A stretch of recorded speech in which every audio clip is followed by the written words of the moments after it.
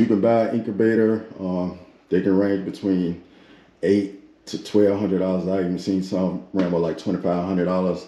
Or you can build your own, like how we did. We built our own.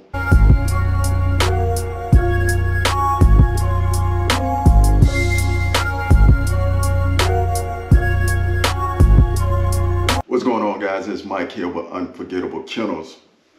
So today's video is going to be some essential supplies that you may need to whelp your very first litter, or any litter for that matter. So this is not going to be in no particular order.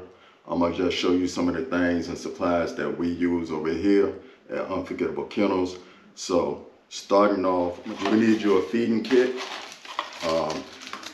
Grab this before your pups even touch the ground. So feeding tube, syringes, nipples. Yeah, just in case you're having trouble feeding the pups off of mom, you want to have one of these on hand already. Baby bottle. You can use this just in case you're having trouble feeding mom. Having trouble feeding the pups. You want to have like one of these on hand. Very easy to use. Colostrum from Nature Meat. Just in case mom, again, you're having trouble off of mom. Also, I like to have this stuff right here, this puppy support. This has colostrum in it as well, glucose, electrolytes.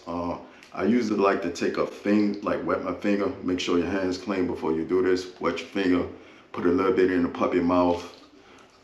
Get a puppy some colostrum, follow the instructions on here. You can peel this open, it'll show you the instructions as far as how much to get a puppy, as far as dosage wise. Some probiotic, just in case the puppy having real bad diarrhea. This stuff help with the diarrhea. You can probably find this stuff at Tractor Supply, or even at your vet for it, for that matter.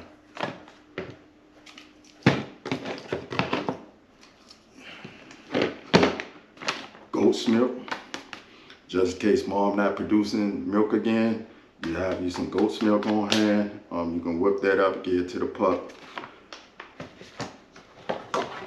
Puppy scale. You want to weigh your pup daily, like what we like to do. We'll weigh a pup in the morning, like we weigh every feeding, but we record the morning weight and after the last feeding, that night weight. Then puppy tend to lose weight, so we really go by the end of the day weight each day to gauge whether the puppy is gaining weight or losing weight. So a puppy scale, you can get a little inexpensive kitchen scale at Walmart, and what you do, you'll get you a bowl, or like a bowl or something big enough to put the puppy in. Place it on the scale, cut it on, cut it off, cut it back on, stick the puppy in. It'll show you the weight. You can weigh in ounces or grams with this one. We like to weigh in grams starting out, then we move to ounces and pounds. This one also weigh pounds. Thermometer, make sure you have a thermometer. You should already have this on hand, but when you buy your thermometer, get you two of them. You can find these inexpensive on Amazon or even Walmart. One for you'll be checking your mom, pup, you know what I'm saying, right before it's time for her, before she go on labor or before she have her C-section. You're going to be checking her temperature. Do not use that same one to check your pup. Get one specifically designated to the pup. So thermometer, just in case you have to check temperature. Iodine. Hold on, let me come back to this one. All right.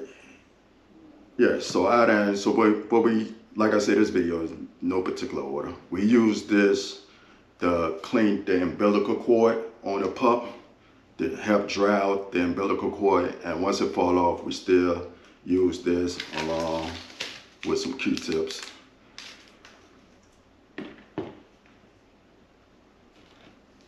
Mineral oil, just in case you have a constipated pup, you can give them like 1 cc or mineral oil. You'll gauge this on your own. I'm no vet. I can't tell you recommended doses. Matter of fact, I can't even tell you to use this stuff, but we use this to help it's like a laxative. So we use this mineral oil or something if you're baby soap if you're doing eczema. You can also use the mineral oil with a syringe, constipated pup, you know, a little bit warm water or mineral oil or warm soapy water, Vaseline, squirt up the, you know, the back end of the pup, and normally within a couple of seconds you'll see that stuff start to run out. Stethoscope, just in case you have a sick puppy, you need to listen to the heartbeat of the pup or whatever. One of them. I'm not sure if I said notebook already. So notebook, when you checking the puppy weight, you can record that stuff or record daily activities on your pups.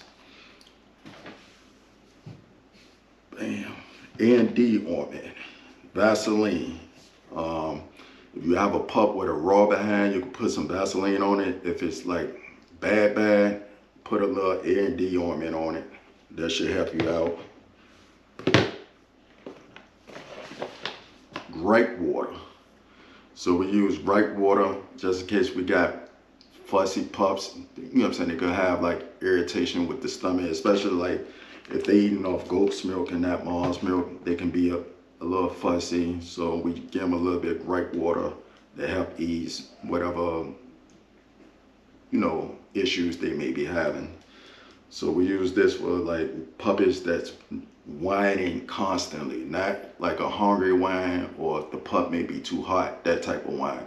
But if they fussy and whining constantly, we'll give them a little bit of gripe water. A nail clipper. So as your puppies start to grow, their nails going to start to grow. They be on mom, sucking, eating, and potentially scratching mom. That make mom uncomfortable and mom not really wanting to feed the pups. So what we do, we just clip the tip of the nail. The little tip start to curve over. You should see that part will be more white or more like whatever. Just clip the little curve off, bring that down a little bit. Don't go too deep, just the tip. And that should smooth things out. And I think that's enough of this table. So this guy right here is something to bring the pups home in. So we have used this before, but I'm gonna get to another piece of equipment here in a second. I'll show you what we use now. But the eggshell pad, keep the puppy from getting flat chested. Heating pad, we took the heating pad out the heating pad wrap, but what you'll do, put a little blanket on top, heating pad under the bottom, have that, and you can have that kind of like that. And this is enough air inside of this for the pup. You got to think about it, they don't need much air. Their lungs is not fully developed yet. They develop, but not fully developed yet. They're just starting to get exposed to air. They're coming out, you know, like a water incubator per se. And speaking of incubators, which brings me to our next thing.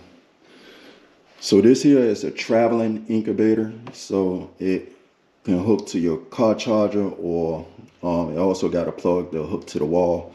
We got this from my breeder supply.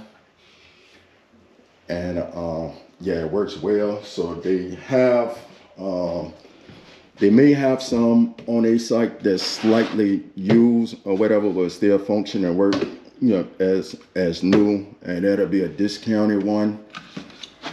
And right here, distilled water.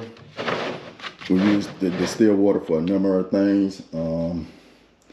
We mix the goat's milk with the distilled water, and if we're using our incubator here and our humidifier, we also put the distilled water in the humidifier to help the water, you know what I'm saying, be clean. Y'all won't to put like regular tap water in your humidifier. It can back it up, and a lot of calcium and all that stuff that's in the tap water can build up in that and cause that not to work properly.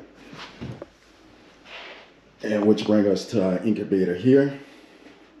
So this one, you can buy an incubator. They can range between $800 to $1,200. I even seen some around about like $2,500. Or you can build your own, like how we did. We built our own. A lot of people use the heat lamp, but we did a little heat fan, and I got that tie here to keep this handle from falling back on top of the fan. But we did a regular heat fan. You can get this from off of Amazon. I think it was about like $40 or something like that, $30 or $40. Temperature control. So we plug we don't plug our fan in the temperature control. We just plug the heat fan in. The only reason I just plug that is to get the wire out the way. We about to pack this stuff up. But we plug our fan directly in here. And that's for the, we constantly keep air flowing in there. Humidifier, depending on what area you're in, if the humidity is high, it helps brings the humidity down. But if your humidity is low, you won't even need this thing. Cooling fan. So the cooling fan is the, just keep the air circulating in there. Once this heat control get to the desired temperature, it shut it off. The fan cool, bring it down to temperature. This come back on, back and forth, back and forth. I'll do another video just on the humidifier. And suction machine. So we got a suction machine right here. Just in case the puppy aspirate, have milk coming out their nose, we'll cut this on. This is a high power suction machine, and we just put our thumb right here on this hole. Put this at the puppy nose. Of course, I'm holding the camera with one hand, but my free hand, I put this on the, I'll be holding the puppy, hit the nose, hit the mouth, and yeah, that's for like if you got milk coming out the puppy nose or some built up mucus that you need to break up and pull out. And if the puppy aspirate, chances are you need you one of these. I will definitely buy one of these before my first litter, and forbid that you never ever have to use it, but you'll have it on hand anyway. Definitely get you an oxygen generator. So this machine right here generate oxygen. Normally you need a prescription to get one of these. So if you know someone that has some type of breathing issues, they may have one, but you can find these things on Craigslist, Marketplace, and even at K9 Repro, they sell them to breeders. But if you're just going into a medical store trying to get one of these things, you gotta have a prescription to get one of these things. And trying to see. Or a nebulizer. Nebulizer, just in case you have to give a breathing treatment. Have one of these on hand. And you can also want to have you some dewormer on hand. So parental, they also, I think, Nemex make a brand like this, but you can get more if you buy this one. Just the active ingredient that's in it. And Safeguard Goat's Dewormer. Goat Dewormer. It's the same thing as the Safeguard Dog Dewormer, but it's a little cheaper, a little lighter on your pocket. And you can find this one in 1,000 ml. I think we pay around about like $150, $160 for this. Don't quote me. You can find it on Amazon. I mentioned heating pad, but as you can see, little man is on the heating pad. Blankets. You can get these blankets from Walmart. We tend to throw our blankets away after we use them. We don't put them in our washing machine, nor do we take it to the laundromat and put it in the washing machine that someone who don't have a washing machine at home have to wash clothes, and I just think that's nasty. These blankets is about like $3 a piece from Walmart, so we tend to buy about like 10 and 15 at a time, and as we use them, we try to clean it as best as we can without putting it in the washing machine, but if it get too nasty, we just discard it. All right, guys, I forgot to mention baby wipes and puppy pads. Make sure you have plenty of baby wipes and puppy pads. There's gonna be a lot of poop and a lot of wiping. So make sure you have these two as well. I forgot to mention that, so I'm gonna add this part into the video. All right, guys, so I hope this video won't too long for you guys, and what we showed you as far as what we use to whelp our litters. If you found this video informative, go ahead and like, comment, and subscribe. Also comment down below if it's some things that you think that we was missing for showing, and yeah, we can learn from each other. Let's build. Happy whelping. Good luck to you on your first litter. Once again, my name is Mike. For any puppy info or future pups, make sure you contact Unforgettable Kennels at 804-572-1236. Have a blessed one. Peace.